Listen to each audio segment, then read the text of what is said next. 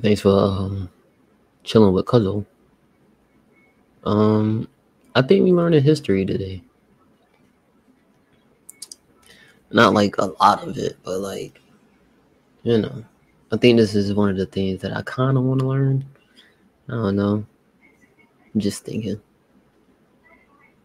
Eventually, we'll get into it.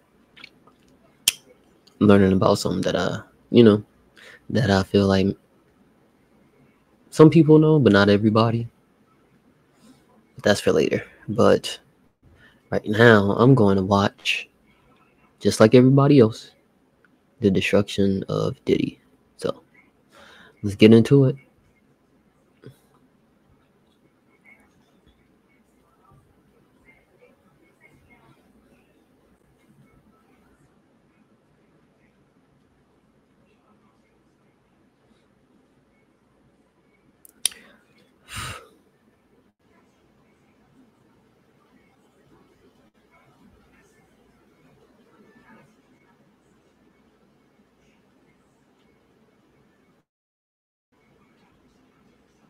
It's taking a little minute, goddamn. Hold on.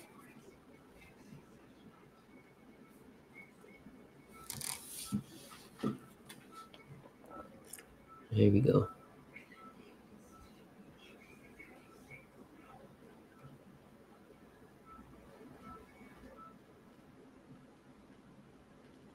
I didn't know I could do that.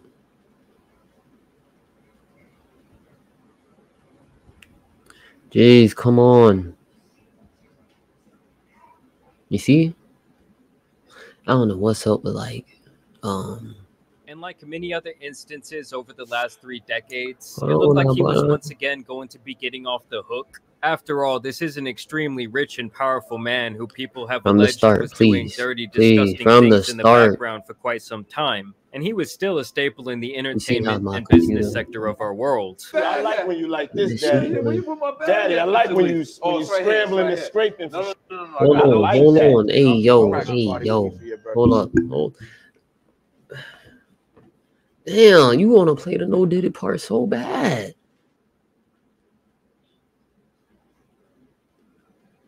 I said start And like from the many top. other instances over so many.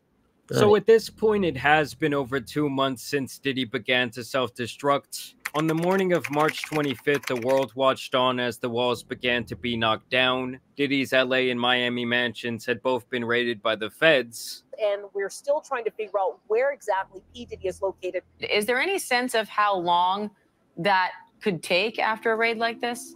It could take weeks, it could take months. And the reason why is because they gathered so much evidence. Was supposedly they gathered so many videos and laptops and also electronic devices, and they have to now conduct a forensic investigation of those items. Videos of Damn. Diddy pacing back and forth went public, and it was even rumored that he was hiding out overseas. Since then, things have definitely quieted down on the Diddy front. He had apparently returned back home. People had even seen him out in public. And like many other instances over the last 3 decades, it looked like he was once again going to be getting off the hook. After all, this is an extremely rich and powerful man who people have alleged was doing dirty, disgusting things in the background for quite some time. And he was still a staple in the entertainment and business sector of our world. I like when you like this, Daddy. Where you put my bag Daddy, at? I like when you It's right here, scrambling it's and right scraping. No, I got I notes like and that. shit. You know, I remember him saying that crazy ass shit. I remember that, My bro. birthday before you came to my party. No, but me and you ain't never really party. You know what I'm saying? P. Diddy be wanting to party, and you gotta tell him no. But now it looks like we might finally be getting just a never little party. peek behind the curtain into the dark world of Diddy, as a surveillance video has now been leaked, and this apparently comes from the raid of his home from 2 months back, where you can see him physically violating his ex-girlfriend Cassie Ventura in a hotel hallway back in 2016. Diddy appears here in a towel, and he continually throws her around like a rag doll as she attempts to escape. The scene shit here was is truly disturbing and really does make you think about what this man would be willing to do behind closed doors. When it comes to these two, they actually dated for over a decade, and you can only imagine the things she saw during that time period. After this all came out, he would actually release a garbage apology video. It's so difficult to reflect on the darkest times in your life, sometimes you got to do that. I was fucked up. I mean, I hit rock bottom, but I make no excuses.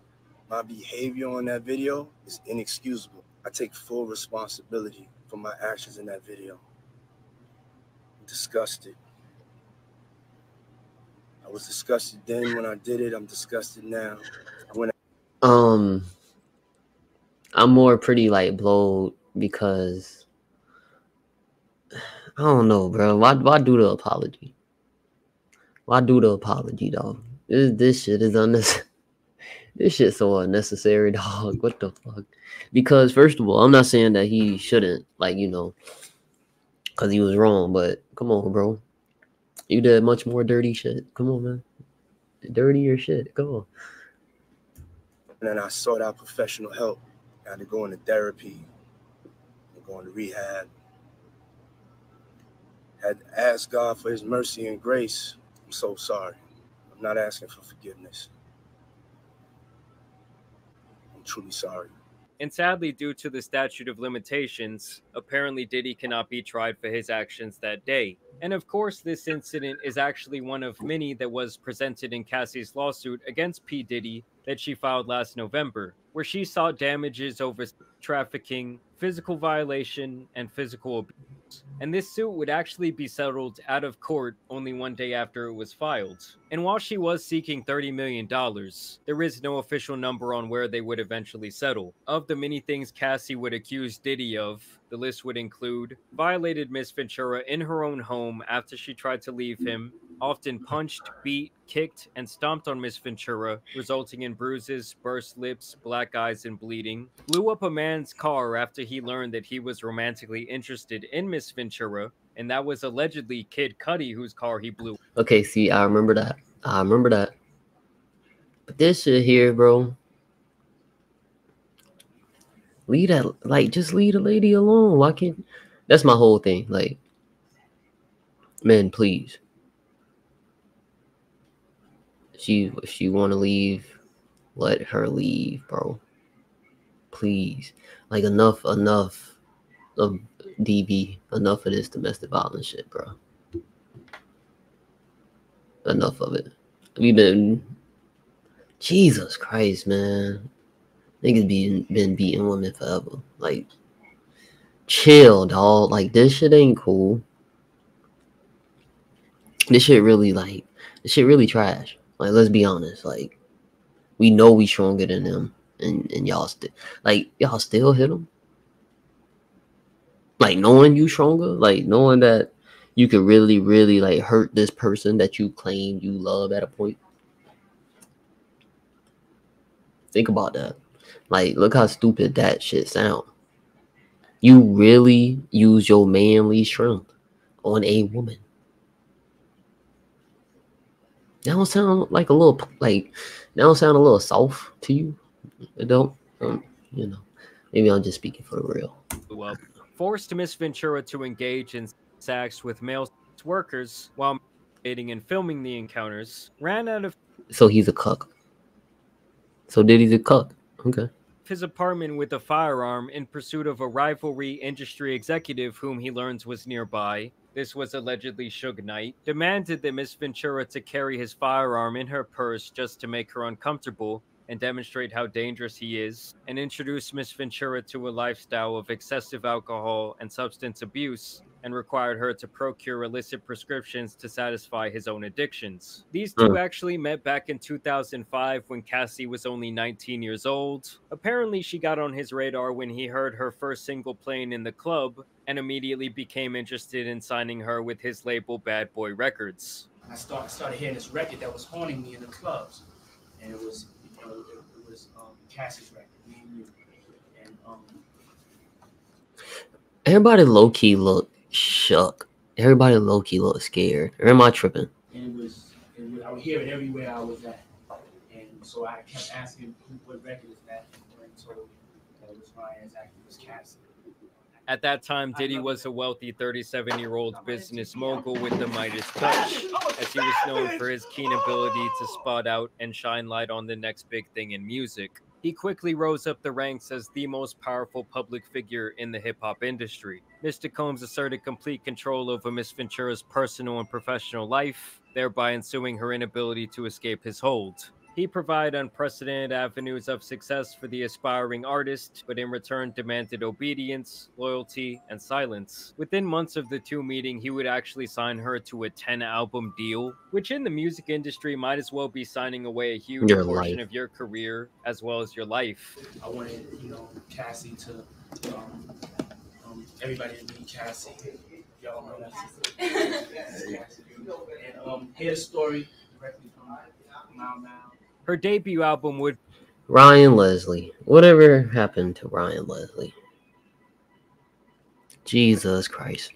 Be an immense success, climbing all the way up to the number 4 spot on the Billboard charts. From here, she would be thrust into the spotlight of fame and everything that comes with it, a fast life of luxury that previously she could only dream of. Mr. Combs' recognition and glorification of Miss Ventura's naivety proved to set the groundwork for his manipulative and coercive romantic and sexual relationship with Miss Ventura, a woman nearly 2 decades his junior. Within a year of signing to Bad Boy Records, Mr. Combs became deeply entrenched in Miss Ventura's life, almost immediately asserting possession and control over her and inserting himself into all aspects of her career and personal life.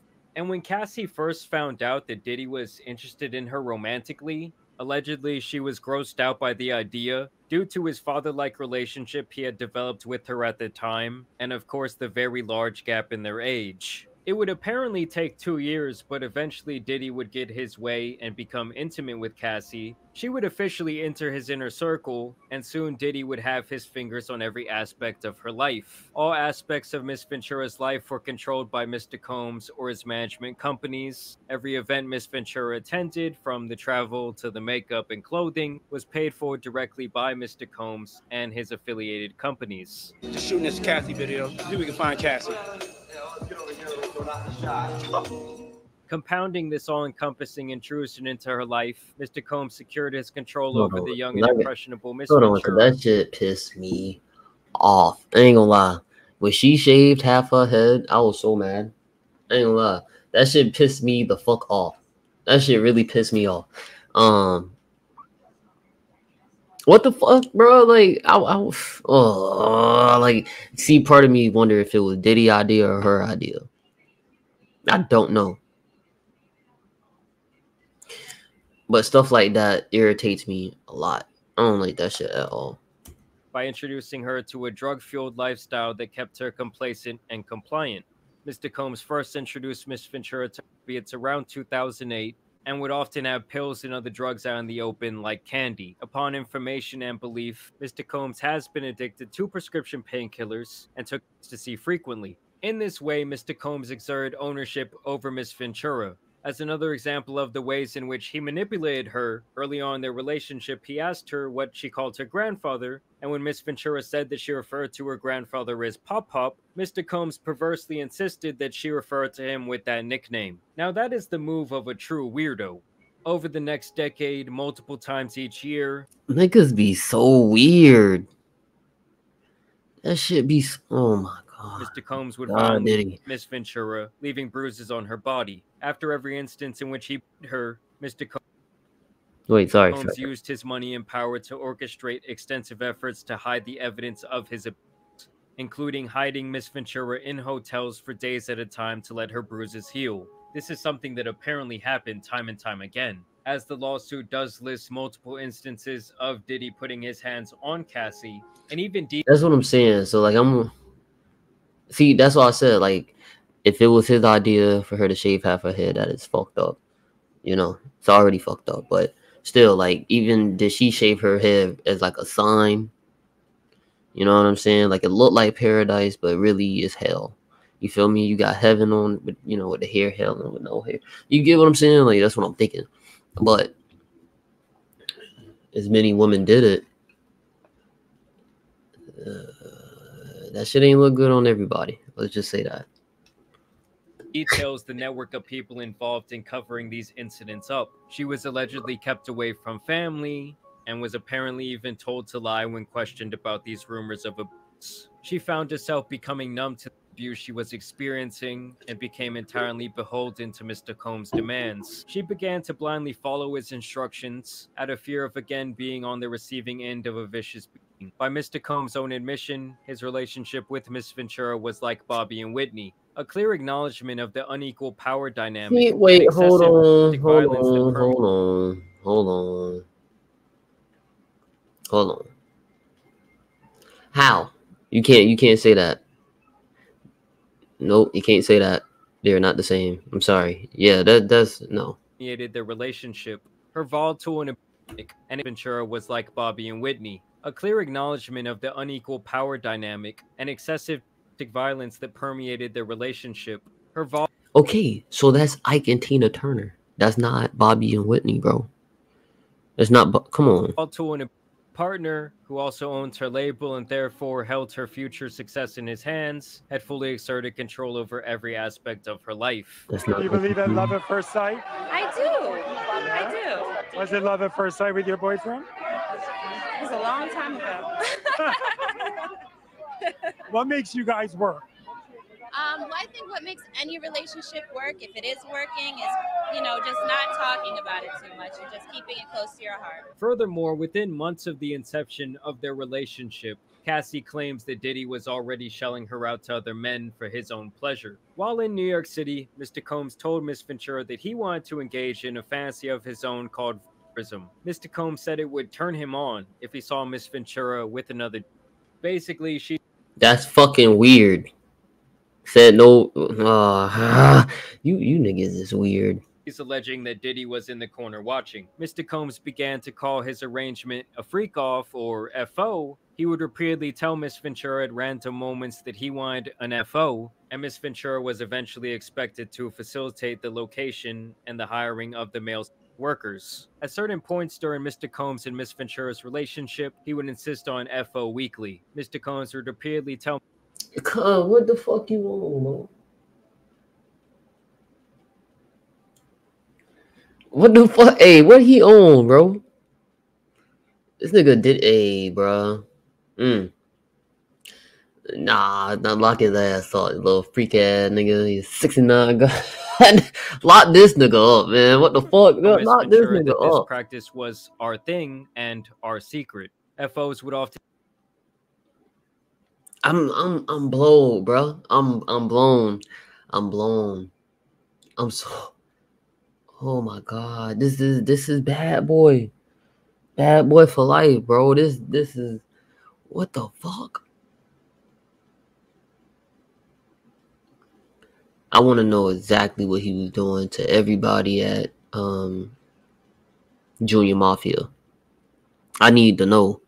Somebody got to do a background on that.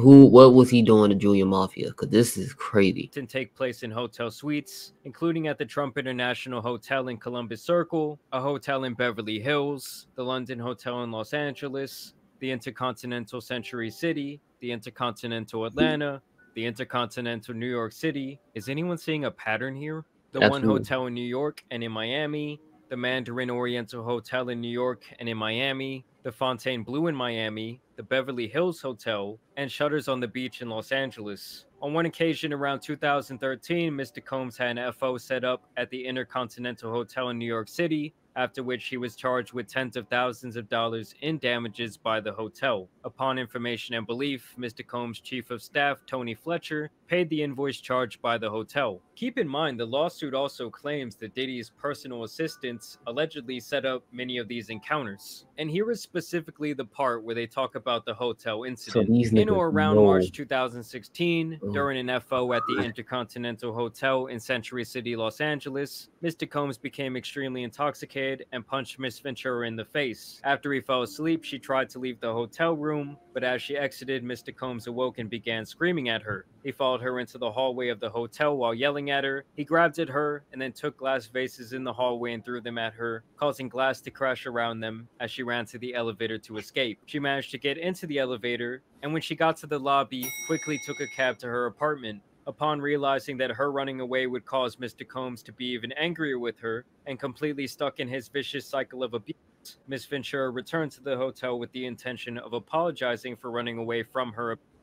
When she returned, hotel security staff urged her to get back into the cab and to go to her apartment, suggesting that they had seen the security footage showing Mr. Combs her and throwing glass at her in the hotel hallway. Upon information and belief, Mr. Combs paid the Intercontinental Century City $50,000 for the hallway security footage from that evening. And that is fucking crazy.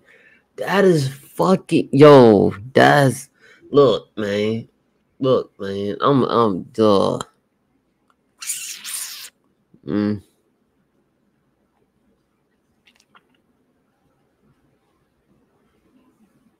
I don't know, man. I don't know, man. Money. Look, man. Money just magnify who people are. You know, and that boy got a lot of power, bro.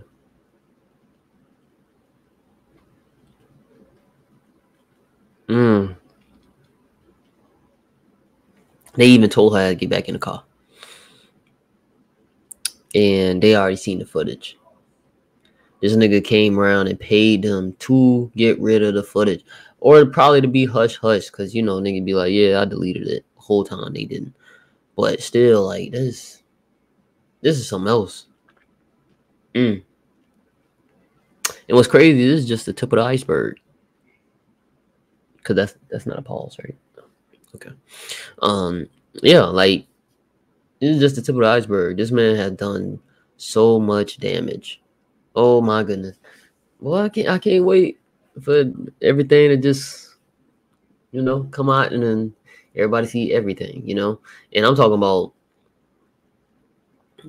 not no allegations. I'm talking about the fact that, like, you know, shit that's real.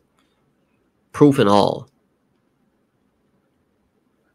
remember, guys, that's the footage that they're saying is coming from this raid. So who knows what else they had? Who knows what else is going to leak? Of course, there's many other details of other incidents in this court filing. But if one thing is clear, it's that Cassie has PTSD from over a decade of the madness that went on with Diddy.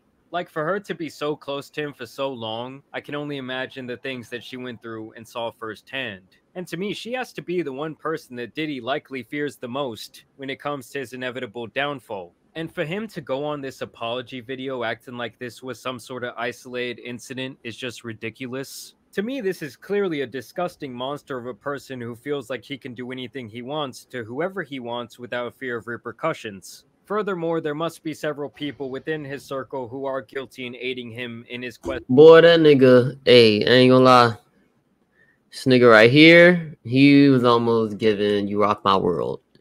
Michael Jackson video. Look at this shit right Furthermore, here. There must be several people within his circle who are guilty in aiding. Some of y'all niggas might be too young to know. Him in his quest for power over others. Of course, there are tens to hundreds of other rumors about this man that I plan to break down as more comes to light. I'm talking about the Kardashians potentially being involved. I'm talking about him inviting the baby up to his room during the peak of his career that might have sparked those statements that he made on that Rolling Loud stage. I was at a party at Diddy crib. Diddy had put everybody else out the crib, like the influx of people he had put him out. But he had took a liking to me in particular around the time, man. It was really, you know what I mean, like putting his arm around me. Right. Either way, I will continue to keep you guys updated on the. What the fuck that mean? What the fuck that mean, man? Kurt. Look, Kurt, come on, man. What the fuck does that mean? Diddy situation. So y'all make sure you subscribe. Of course, I also want to thank you guys for watching today's video. But as you guys know, it's been your boy, the Tan Superman. And some other viral news out here needs to be covered. So I'm out. Peace. Ain't that a bitch? The woman who robbed $1 billion.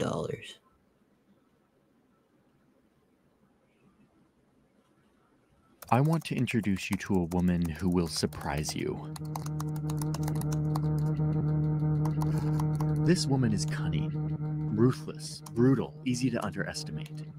And even though she's from a country that most of us can't place on a map, I think it's important we know her story. Johnny, is she in prison still? I don't know if there's a satisfying story or answer or whatever here, but I'm gonna document it. How the fuck do you even pronounce that damn country?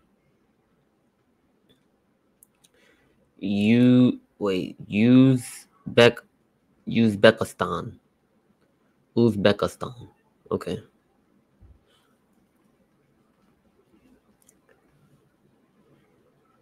Yeah. Like Uzbekistan. Yeah. And see if there is. And if you're watching this, that sometimes I gotta say it the proper way in the hood way. Uzbekistan and Uzbekistan. Okay. Means that I found something. My very special guest is a visionary, very talented, politically oriented young lady. I call her the Princess of Uzbekistan. Pleasure to be with you tonight.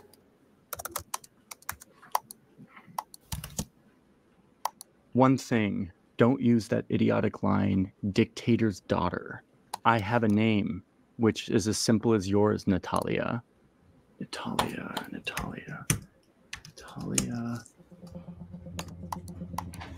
Hi, how's it going? Hi. Oh my god, my background is a mess. You mind if I like quickly clean up behind me? Do whatever you need to do, totally. I'm asking myself, why am I obsessed with this story that happened 10 years ago? It's a good story because it's a tale like no other. Such a Shakespearean tale. Having reported and having never had access and having all to the people in power because they don't give you access. It was just so surreal to suddenly get a Twitter message from Gulnara Karimova. Don't call me dictator's daughter. I have a name just like you do, Natalia. That message will always sort of stay with me. I was fascinated by whatever the hell was going on there. The thing that I'm interested in talking to you about, do you remember how you perceived her all those years ago? I spent a lot of months looking into the Princess of Uzbekistan, and I wouldn't be able to do that without sponsors. So I'm going to quickly say thank you to the sponsor of today's video, which is BetterHelp. just want to know BetterHelp is a platform that makes therapy more accessible to everyone. Because how you just steal down there $1 billion? Therapy as a way of Uzbekistan.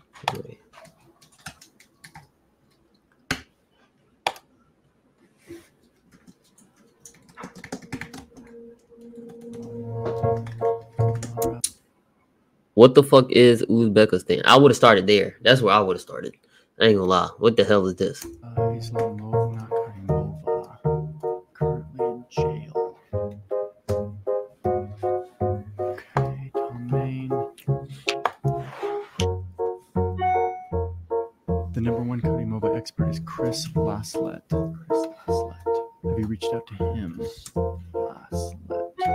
Hello there. Hey, Johnny. How you going? How you doing? Not bad, not bad. So Gulnara Karimova is the daughter of the eldest daughter, in fact, of Uzbekistan's first autocratic president. Hold the fuck up. Hold up. No. Ah, you got the picture with the ops. You got the picture with... Yo. Okay. All right. I see you. You little neutral motherfucker. You have these newly formed independent states emerging out of the rubble of the Soviet Union, with these newly minted leaders got one foot in the Soviet tradition and one foot into the future. Uzbekistan in the 90s. All these new states emerge out of the rubble. And then you have the children of that first generation of leaders. Born in the 1970s, so when the Soviet Union falls, she's in her 20s. You know, obviously they had extraordinarily powerful parents. Oldest daughter of Islam Karimov, the dictator of Uzbekistan. Her mom Dictator, is an God economist, Russian descent, currently has 2 children. She was one of the first from that sort of post-Soviet generation to go abroad, to immerse herself in both Western Europe and North America. Studies international econ in Uzbekistan. Goes to NYC, studies jewelry and fashion. Gets a master's degree. Okay, then Wait, Harvard. hold the fuck up. How you just study fucking jewelry and fashion? Who the fuck do that? Study jewelry and fashion. Bitch, you just went over there to go buy some shit. That's not what the fuck you did. Why do some okay, all right, okay. Why do y'all do this shit, bro? Some of y'all. I ain't gonna say who, but y'all know what the fuck I'm talking about. Some niggas know what I'm talking about. But still, like, why make it seem like, nigga, this is, oh yeah, I got a degree in say you, what the fuck it is? Oh, I got a degree in content creation. Yeah, I major in content creation. Get the fuck out of here, sir, ma'am. The fuck? That shit sounds stupid. Gets a PhD really quickly. Another I studied fucking jewelry and fat. Shut up. degree. This one in telecommunications. Damn. How many degrees does this woman have?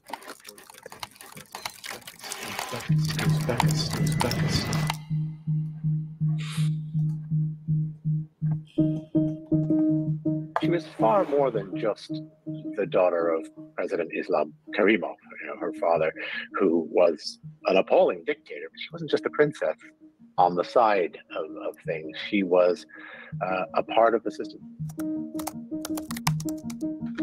And then she becomes the permanent representative for her country at the United Nations. It's kind of a big deal. It's like a huge post. A couple of years later, she becomes the ambassador to Spain. That speaks to a personality that's extremely driven, extremely ambitious. But at the same time, from all those who I've spoken to, they also describe someone who was ruthless, who had visions of grandeur. She began to intimate that she may indeed be the successor to her father as president of Uzbekistan. Hold on. The word intimate right now can't work right now. Okay, because first of all, the shit.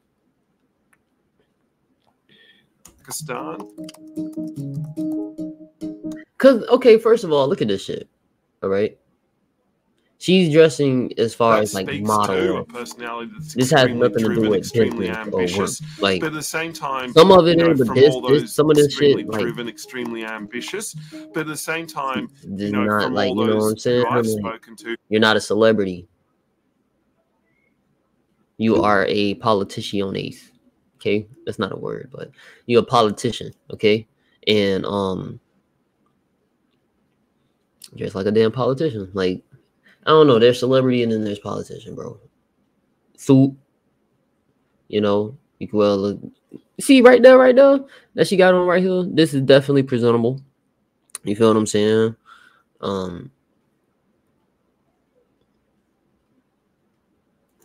And then she becomes the permanent post. Personality that's extremely. She becomes the ambassador to Spain. That speaks to a personality that's extremely driven, extremely ambitious. But at the same time, from all those who I've spoken to, they also describe someone who was ruthless, who had visions of grandeur. She began to intimate that she may indeed be the successor to her father as president of Uzbekistan. And that's the thing. I'm really glad that she's just trying to get out her pop's shadow, trying to make her own look like, hopefully she don't, turn around and then become as her father, but at the same time, it just sounds good so far. And this is where I need to shift, because my mind can't go any further unless I better understand Uzbekistan. See? Why the fuck you ain't start with what the hell is Uzbekistan? I told you. What the fuck is, yeah, there we go.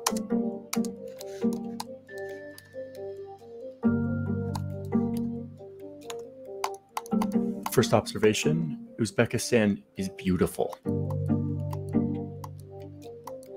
It's a super landlocked country, like it's double landlocked, meaning all of the countries that border it are also landlocked. There's only one other country in the world that has that situation, which is Liechtenstein, the microstate next to Switzerland.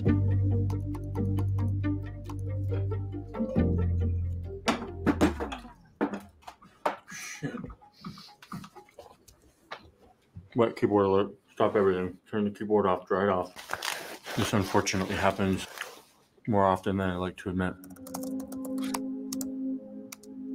This is a very closed regime.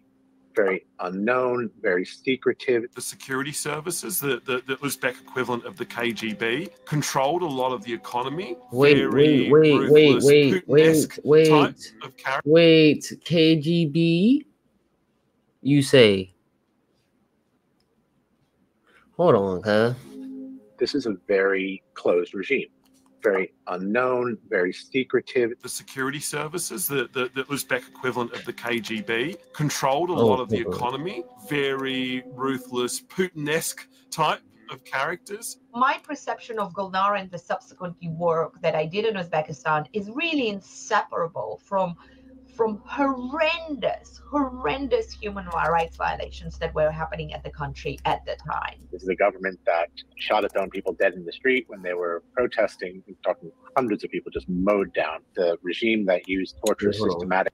That's crazy. That's crazy. Motherfucker. Ooh, Uzbekistan and shit like that. Niggas ain't never tell me about this shit, man. School ain't never teach me about no shit like this. This is crazy.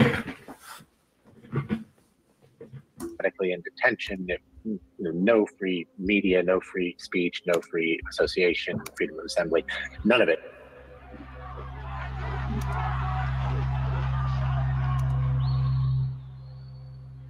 Okay, I want to get back to the princess here because that's what this story is about. But at least we have a foundation of what Uzbekistan is today, and that might help us understand what she gets up to next. How dare you can be so Wow, this is wild. This is Gulnara Karimova, and you're watching Fashion TV. Was that her? Was that her like singing and shit? Our Princess Gulnara starts to do everything. She launches a jewelry line. We have a jewelry collection presenting today. You start to see her at all these fashion shows. She got a real thrill from having access to very powerful and important people. I think I was blessed to have very good friends with artistic talents. She has pictures of herself in the background with the Clintons. It's so organized. Well, I graduated from Harvard, so. She launches a music career. Her stage name is so great. It's Gugusha. These are good names. Kind of gets a little bit of traction and starts making these music videos that are pretty wild. I've been watching them. She writes a screenplay, famous actors to be a part of it. Movie premiere. Hold the fuck up, cause that's what was it? Okay, hold on. Because I think is it North Korea? Kim Jong-il. That motherfucker was doing the same kind of shit. That motherfucker was like a movie director, and he was getting all the propaganda and shit all throughout Korea and shit. I feel like it's North Korea. I feel like it is. They ain't them niggas. Hold on, because they don't want to say the wrong shit. Get his head chopped off.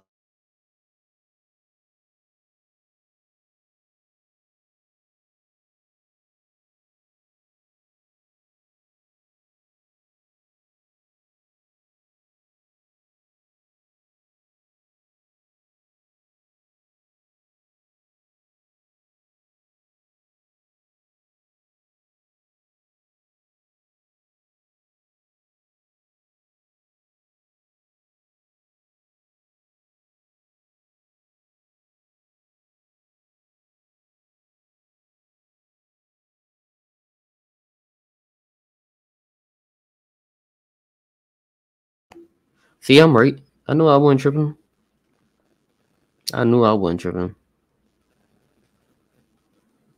Damn, cuz.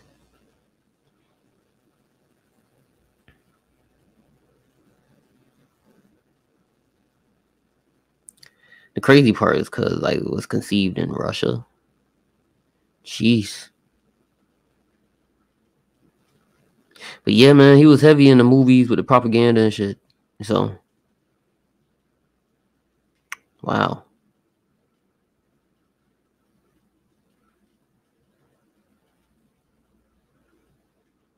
What? Okay, back to this. Cause that's crazy as hell. She creates all these NGOs, charitable work in Uzbekistan. It was impossible to avoid Gugusha. Benefits and red carpets with the glitterati. She's got properties all around the world.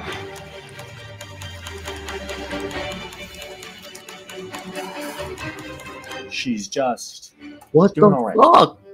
And crucially, there's even talk about her becoming the next leader of Uzbekistan, the heiress. And if that's the story, it might not be that interesting.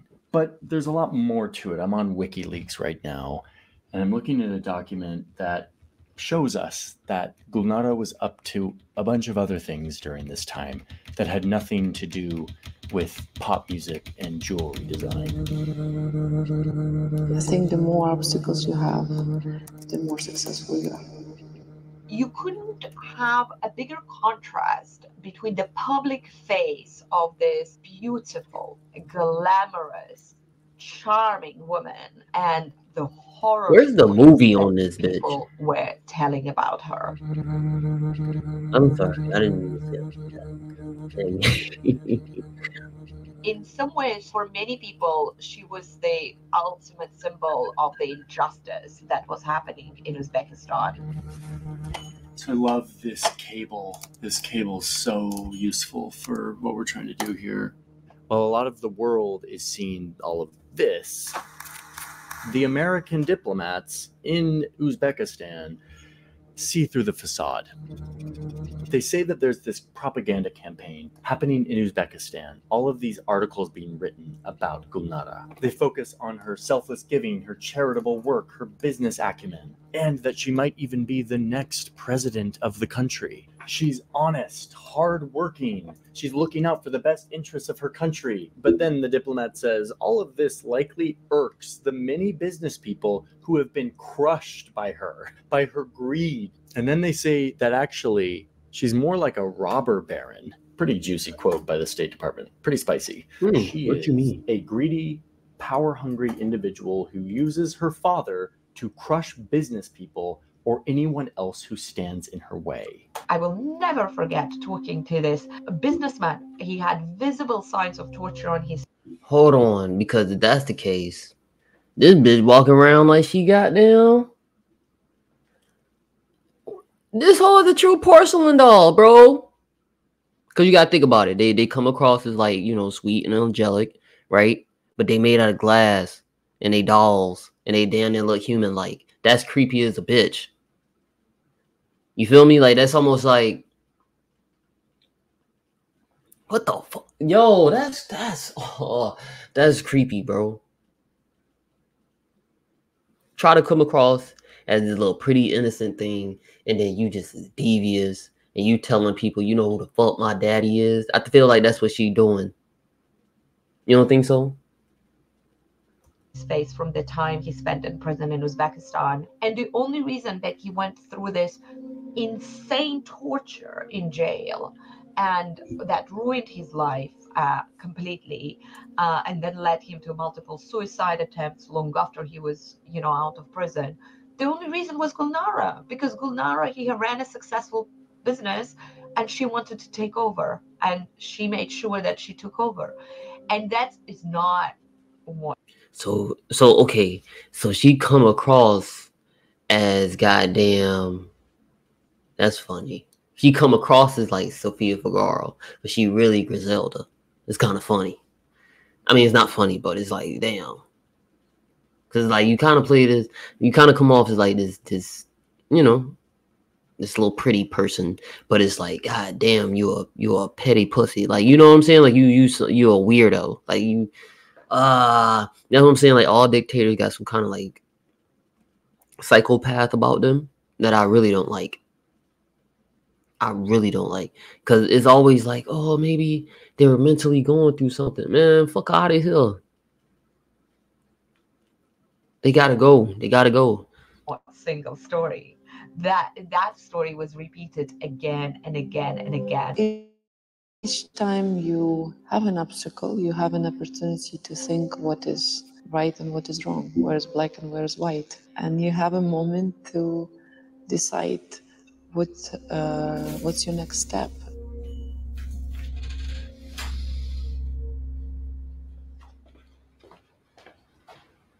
In the early 2000s, she divorced her then husband, who came from a prominent family in Uzbekistan that ran lots of businesses, specifically in bottling, like with Coca-Cola. After the divorce, the ex-husband alleges that she used her personal bodyguards to beat him up and then used her power within the government to shut down or take over his family's businesses. Ah, fuck this bitch. It's already fuck her, bro. This shit already went to like, wow, this is cool. She's amazing. To like, man, fuck this lady, bro. This was fast. My reaction changed fast. This is great. This is great. Wonderful. In the early 2000s, she divorced her then husband, who came from a prominent family in Uzbekistan that ran lots of businesses, specifically in bottling, like with Coca-Cola. After the divorce, the ex-husband alleges that she used her personal bodyguards to beat him up and then used her power within the government to shut down or take over his family's businesses. She immediately began a campaign to eviscerate the Maksudi family's joint venture stake in Coca-Cola. And she did this by using the courts as her personal legal scissors to cut it up. He claims that Gulnara could write court decisions and just give it to the judges, who would then deliver it, because they would have been afraid of what would have happened to them. She could get away with it because she was the daughter of the president, and people were frightened of her. We have a proverb which says, what doesn't kill us always makes us stronger. No, ho, you out here killing people. You out here telling bro, you out here telling forward, do you know who my daddy is? My God. My God. See, boys, it'll tell you about little shoulders like this, boy. I'm telling you, man. I'm telling you, man. Just off rep, soon as she be like, oh yeah, I like you, I get to know you, da da da da. Who's your father? Who's your daddy? I mean, pause, but still, like, it'd be like, man, you don't know who you, bro. Even his daddy be something else. I'm telling you. And then on top of that, it'd just be like, she got brothers. You don't know what they do. Oh my God.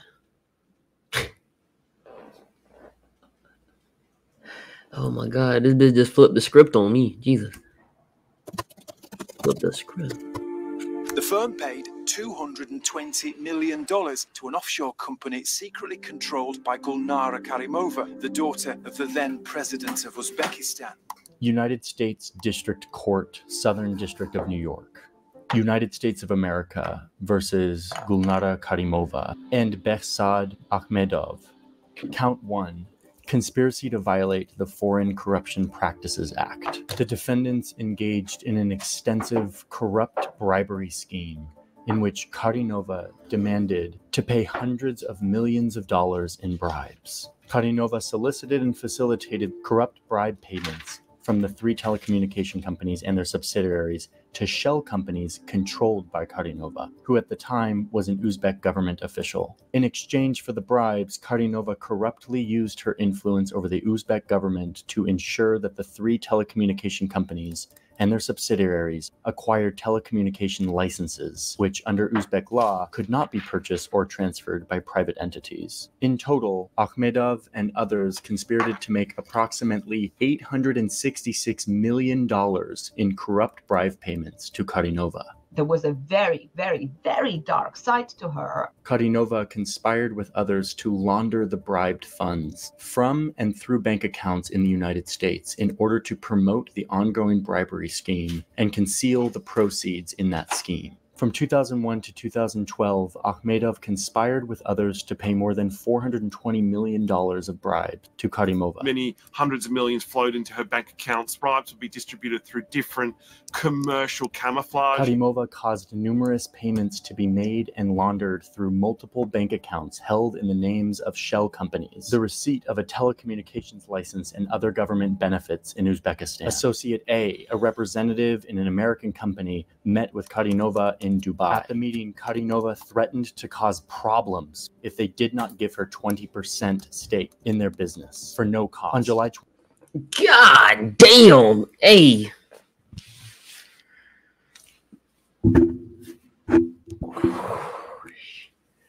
Who? Who this bitch? Oh my goodness. This woman here. This shit. I'm gonna tell you this, man. Oh my, a woman who can move 800. How much he said? 844 million.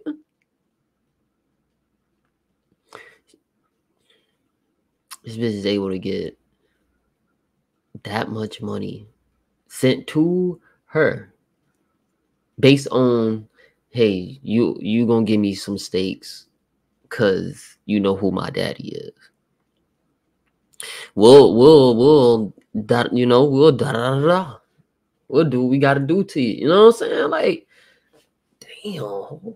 29th, 2004, MTS transferred approximately $100 million. August 2004, the escrow agent transferred the approximately $100 million bribe. February 2008, Karimova sought additional bribes from MTS to pay an additional $30 million in bribes to Karimova. What did Gulnara do with all this money? The property known as the Gorse Hill Manor. Look at this gorgeous house that she bought. 17 acres of garden, indoor swimming pool, jacuzzi, as well as a lake. What the fuck did you do for any of them damn companies? Not a goddamn thing. She ain't do nothing for these companies. She just, I told you.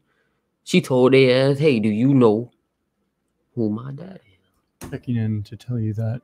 Oh, God. God. I haven't spoken in a moment. I'm deep in it now. And I'm in that point where the next section of the story, like what happens, like the beginning of this downfall, is infinitely more complicated than I was prepared for.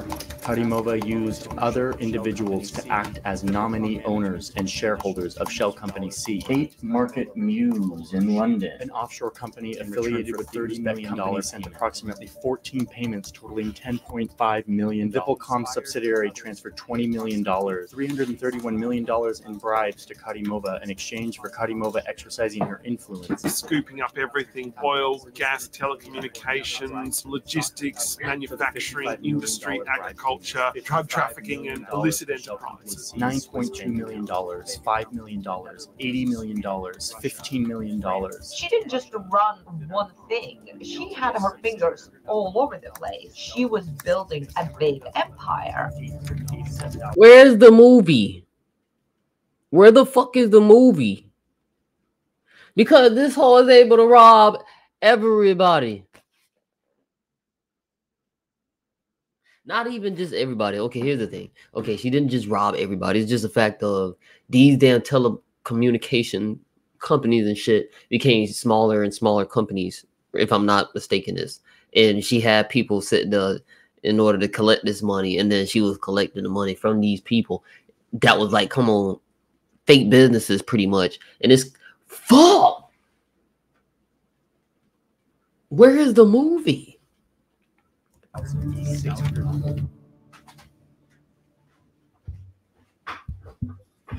The picture that all of this paints is that Gulnara Karimova, during this time that we see her being this like fashion icon and this music star, is actually during this whole time involved in a massive fraud and corruption scheme that basically traverses the whole world. In the middle of the early 2000s, she did some telecommunications degree or something, right? As she's getting her Bachelor of Arts in telecommunications, she's also, we know now, deeply involved in a giant corruption scheme where she is receiving money from companies in order to give them the licenses to build telecommunication stuff in Uzbekistan.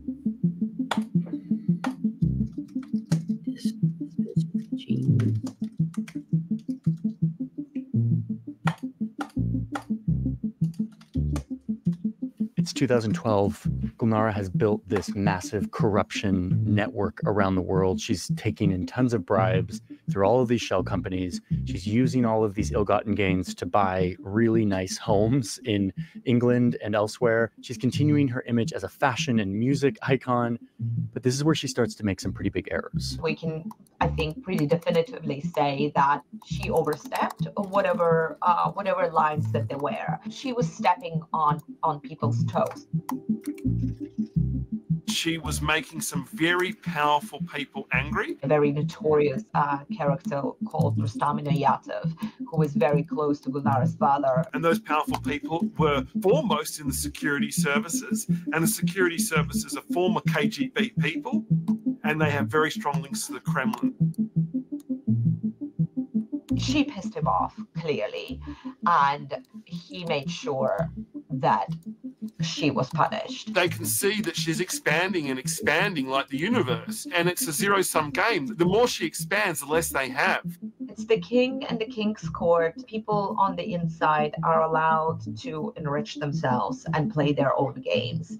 And everyone else is just, a stage for the games that they play. The head of the SNB and SNB generals do not like her. So if you begin to take on the security services in Uzbekistan, you also take on the Kremlin. And that is a very difficult thing to do and a very unwise thing to do. They were getting muscled out by this young, arrogant upstart. She was not easy pickings for them to outmaneuver her. Meanwhile, Gulnara's dad is getting old, and there's a big question of succession.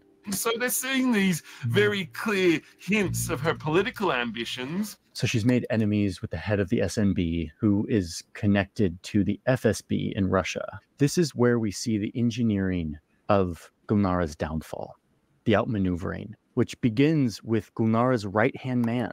We saw him back in the DOJ indictment. His name is Behzad Akhmedov.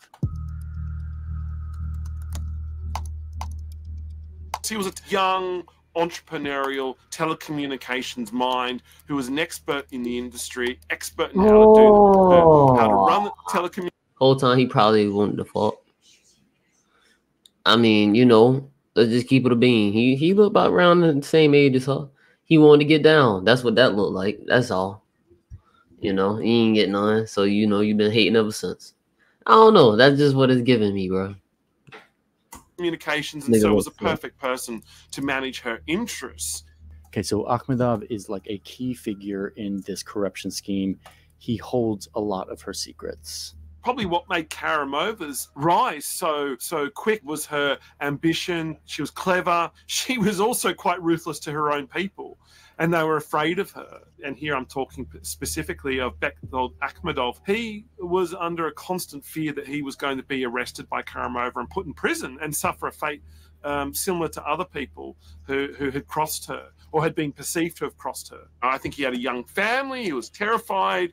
Akhmedov then flees to Russia with all of Gulnara's secrets. And this is where we get to a point that we don't know exactly what happens next. It gets fuzzy because we don't have solid evidence. But the sources I talked to pieced together a circumstantial story that implies that Akhmedov gave these secrets to the FSB in Russia or someone else in Russia who was aligned with the SMB in Uzbekistan, these enemies of Gulnara. And they then took those secrets and gave them to a Swedish news outlet who conducted a thorough investigation into this corruption scheme. They found witnesses within the companies, and then they told the world. Telia was prosecuted over a corrupt telecoms deal. The firm paid $220 million to an offshore company secretly controlled by Gulnara Karimova, the daughter of the then president of Uzbekistan. The American authorities described it as a $220 million bribe. Дочь президента обвинялась в получении взятки от западных телекоммуникационных компаний. Около $1 миллиарда. So, the gig's up for Gulnara, but she doesn't stop there. Obviously, I was fascinated by whatever the hell was going on there and it all unraveled as a totally Shakespearean drama. Gulnara's social media quickly turns from promoting her fashion career and posting photos of her doing yoga poses to erratic, paranoid ramblings aimed at her enemies. Threatening to reveal all the dirty secrets of the top brass of the country. She was dangerous during that time. Tension is growing everywhere. Going home to my father, my path was blocked, she says. She says her dad is being controlled by the SMB, that her mom sold out. And then she accuses her mom and her sister of turning on her, accusing them of witchcraft. She starts using the hashtag SMB thieves. continuing to call out the head of the... Hold the fuck up. Y'all still claiming witchcraft and motherfucking, what is it, 2013, some shit? SMB specifically, the likely architect of her downfall. And she decided to go against them by essentially accusing them of everything that we journalists have long been reporting on: the human rights abuses, corruption, you know, all this like horrible things that were happening in Uzbekistan at the same time, and this she was very much part of. So she was a loose cannon, and that almost certainly was another pillar of her downfall. And then she starts tweeting at human rights activists and journalists. Then she got in touch with me to protect her, if I could do that, because her rights were being abused. And suddenly human rights became very important for her when it was her own rights that were threatened. She was suddenly positioning herself as someone who was concerned with transparency and media freedom and all these things. But this isn't working. She's just digging herself deeper and deeper. And in fact, all of this tweeting gives her enemies in the security services the ammo they need to deal the final blow. A detailed portfolio of evidence was given to President Karimov outlining all the activities of his daughter and the serious impact that it's had on the reputation of Uzbekistan. And as a result of that, his blessing was given. And she just crossed one too many people one too many times, and then that's it. And down came the axe. And then she vanished. Everyone's like, what's happened to Gulnara? Oh shit. One day I get a message, and basically it was a handwritten letter from her in which she described being under a house arrest and the fact that she could no longer access her father, and how she was the prisoner of the this part of the Uzbek elite. We are held in the house, and basically we can't step outside. We kept in the conditions worse than dogs. Why do you think she chose to communicate with you? What was she hoping you would do? What she wanted was publicity, clearly. What she wanted was, I think she wanted to win, winning this weird power struggle.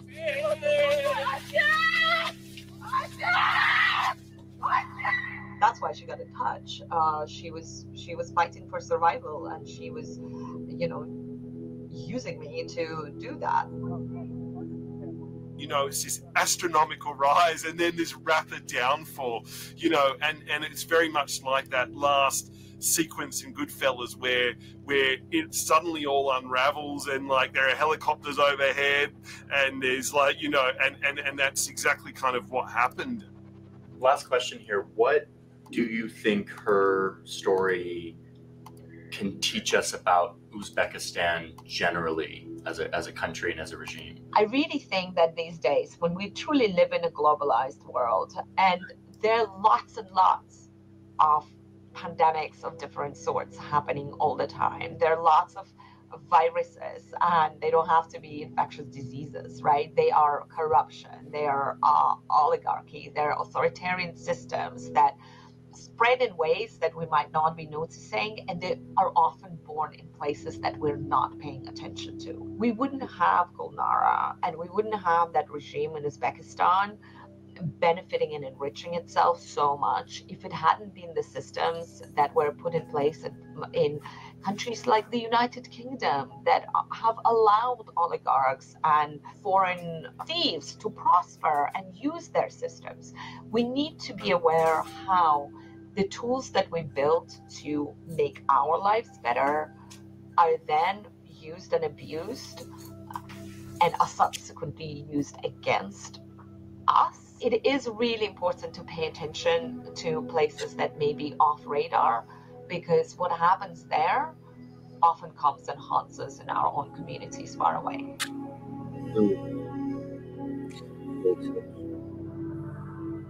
I said to myself, let me see who I am.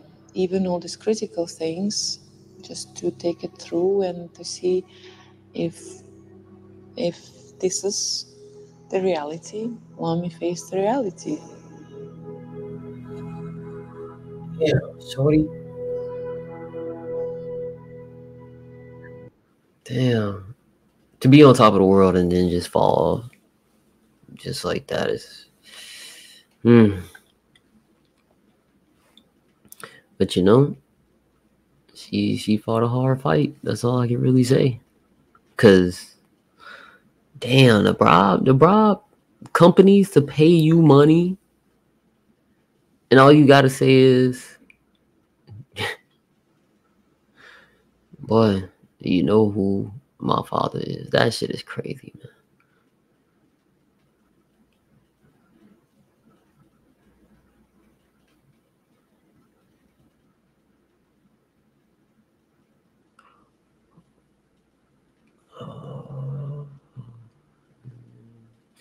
You'll watch that later. Okay.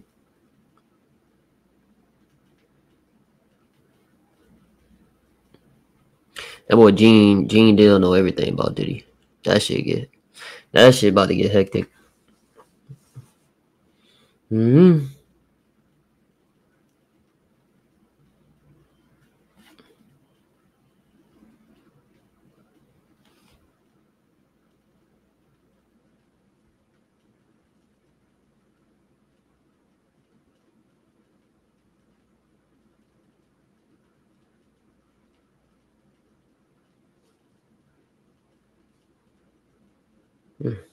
That's crazy. Well, folk, my birthday tomorrow. I'm excited. Turn 27, man. I'm happy about it, man. Yeah. But nah, I ain't gonna lie, man. Y'all be easy, bro. I appreciate y'all, man, for chilling with CuZo, dog. Y'all have a good night.